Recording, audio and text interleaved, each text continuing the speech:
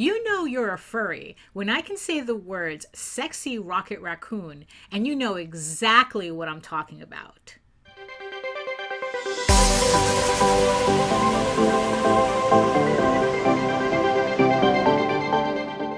Hi everybody, Daphne here and welcome back to my channel. Before we get started, check out my artwork at the galleries and social media sites next to me on the side here. And don't forget to subscribe and click on the notification bell so you can get notified whenever I upload a new video. And as always, there's free comics waiting for you at the link in the description box below, so don't forget to sign up for them. So one day, I was looking at videos on YouTube coming out of Anthrocon, the premier furry convention held annually in Pittsburgh, Pennsylvania.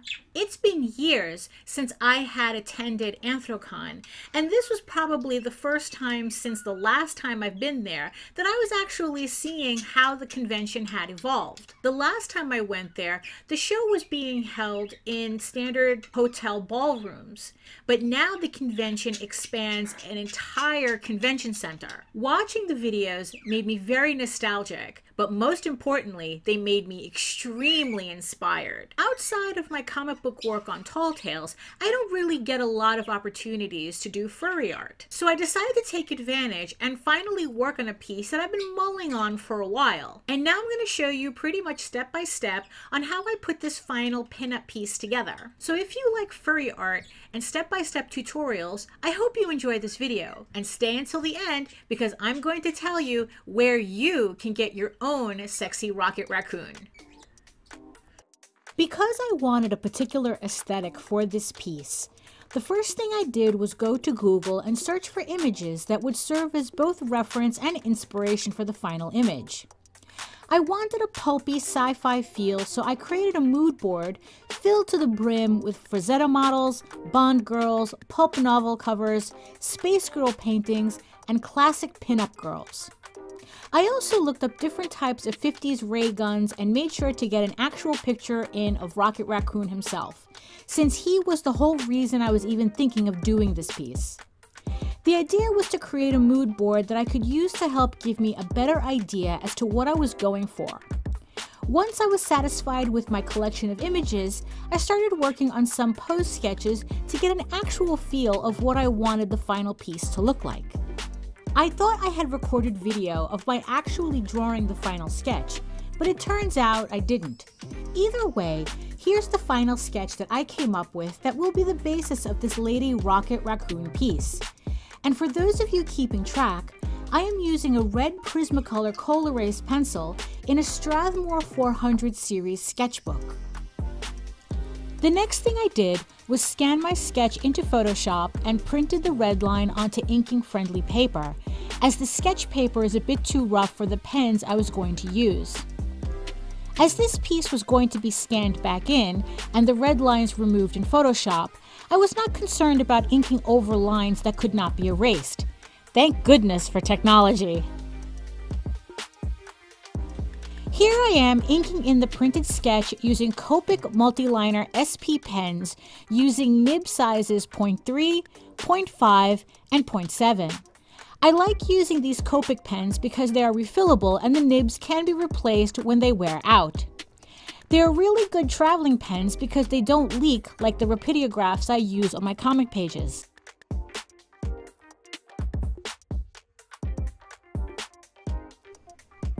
If you want to get any of the art supplies I mentioned in this video, I have Amazon affiliate links in the description box you can use. You help support the channel with your purchase without Amazon adding any extra charge to your order, so win-win!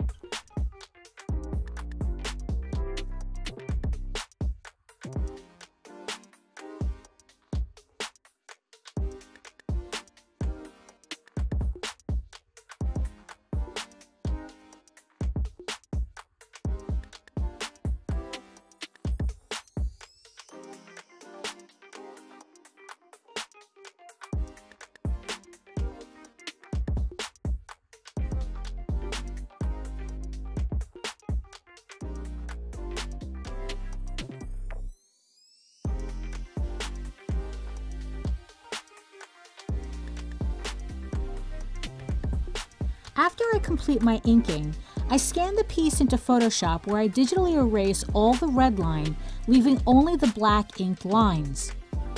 Using channels, I remove all the white so that the lines are on a transparent background. I know I could have just as easily used multiply, but I found I can't color in my inked lines using that filter as I can deleting the background using channels. I know some of you are probably wondering what I'm talking about, but the video I have here wasn't really filmed with the intention of showing that much technical detail. So what I plan on doing is making a video on a later date where I really go step by step on how I set up my drawings for coloring in Photoshop. Thumbs up if you want me to create that video. I might be able to do that sooner rather than later if enough people request it. Once my lines are established on their own layer, I create a layer to block out the basic shape of the figure. That's the light blue shape you see there. Then I create another layer above that one, and this is where I am going to put down my flat colors using that Rocket Raccoon image from my mood board as a color guide.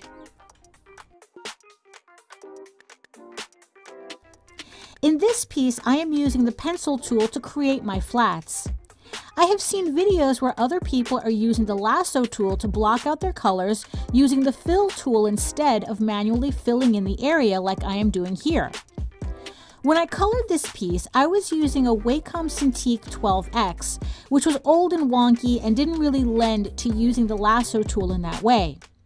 I have since replaced it with a Cintiq Pro 16-inch model, which became a completely different experience, and I plan on trying the lasso fill combo in the next piece I color.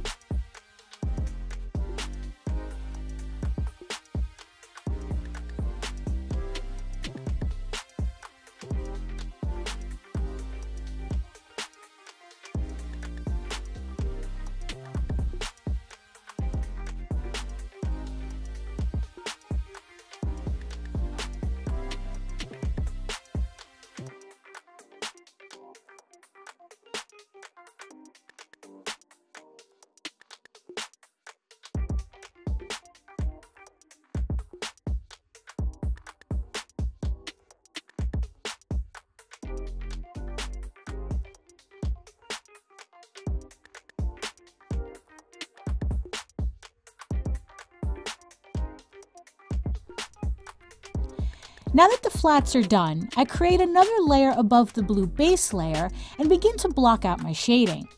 This layer is going to be the mid-tone shade layer.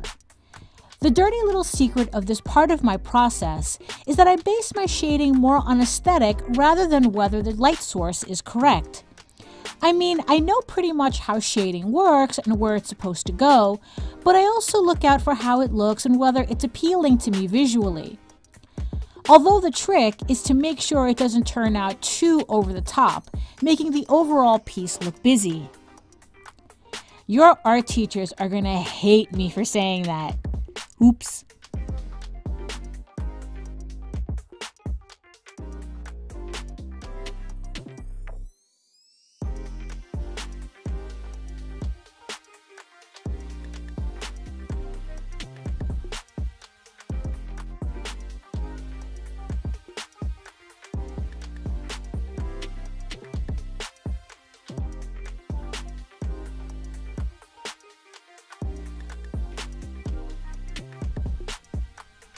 Pretty much the same as before, I create another layer, and this is where my core shadows go.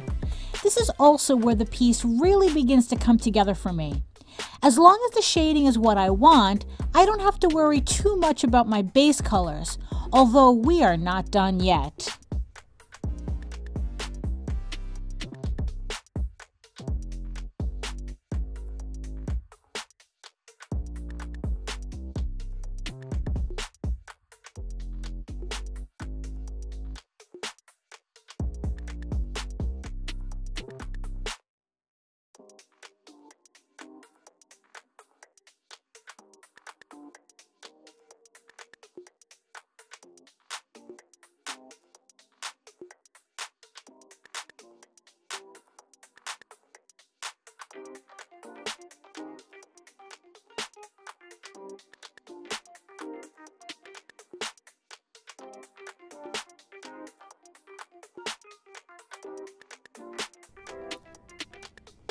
Now we put in the highlights to finish off this section of the process.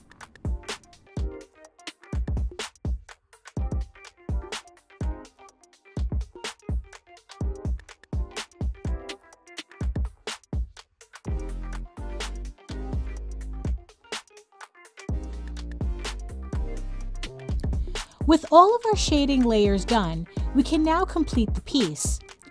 First, I highlight the base layer and then select the layer with the shading I need to work on. Then I use Ctrl-J, which duplicates the shading layer using the colors from the base layer. Then I adjust this new color shade layer until I get the colors I want, then repeat the process with the core shadow layer and highlights. Sometimes the colors don't come out the way I want, so I manually adjust them until I get the colors I'm looking for. Some colors, like red and white, aren't affected by the hue and saturation sliders, so I have to fill those areas using the fill tool and then adjust accordingly that way.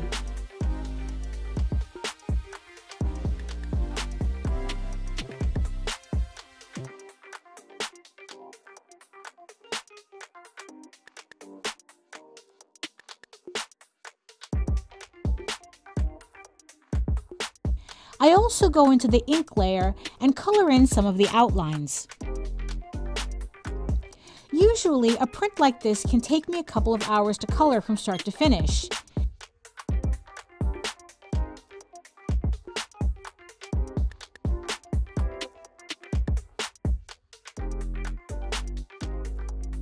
After enough finagling, I finally have the finished piece set up and ready for print.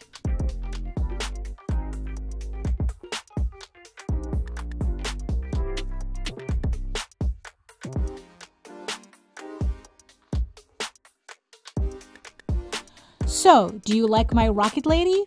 Lucky for you, you too can take her home with you through my Redbubble shop, where you can get her and other images like her on many different products like shirts, phone cases, and even bags. Or you can go to my main store and pick up stickers, prints, and postcards. So, I hope you liked this video, and don't forget to like and subscribe for more videos like this. So until next time, bye!